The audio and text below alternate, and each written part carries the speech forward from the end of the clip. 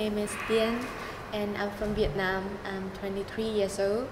I got this opportunity to join Mutual Honor program and we got nearly 2 months to do our work in Indonesia. So before Indonesia, I always interested in the identity of a country, identity of a community, and as a result, like the food consuming define our city, our daily life, and that's why I'm very interested in Indomie, because Indomie itself in Vietnam is very popular and it's actually shaping the way that we're consuming our daily life meals, and that's why I'm very interested in noodles.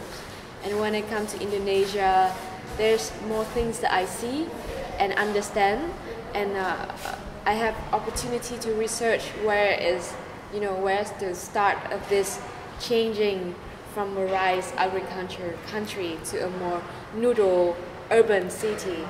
And basically that's what my work about, is questioning questioning the new possibility of noodle, questioning our city, and what is the next path of every Southeast Asia country city that used to eat rice a lot, and then we're shifting.